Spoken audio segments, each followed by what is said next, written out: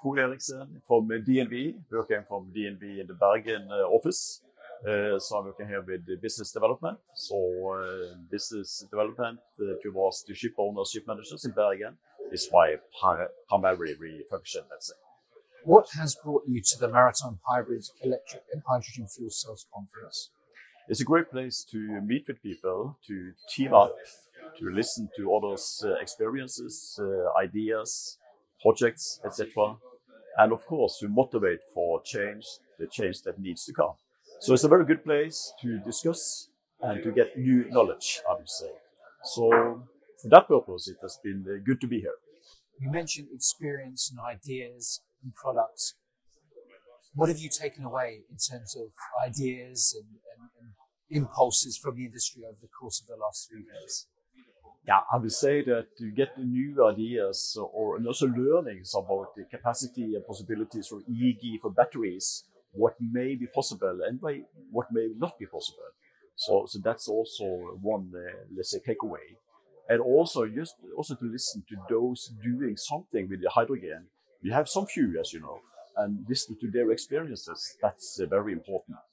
So that has been a good journey to listen to and to get the experience, which again we can turn out and use towards other clients in discussions, etc. So specifically, what have you taken away as the things we can go forward with on batteries, and what are the things that actually we need to leave behind?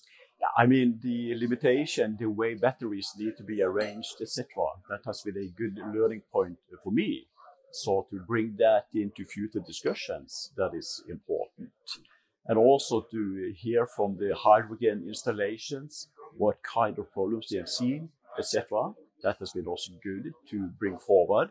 And we see that the hydrogen has a lot of potential in it, but of course it has its limitations.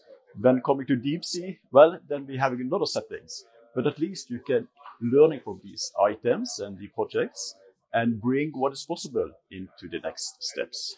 As a classification society, safety is obviously the priority.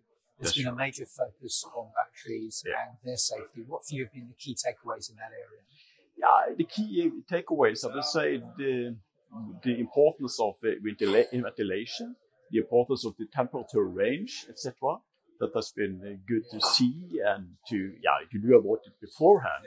But it's good also to get the confirmation of your perceptions, let's say.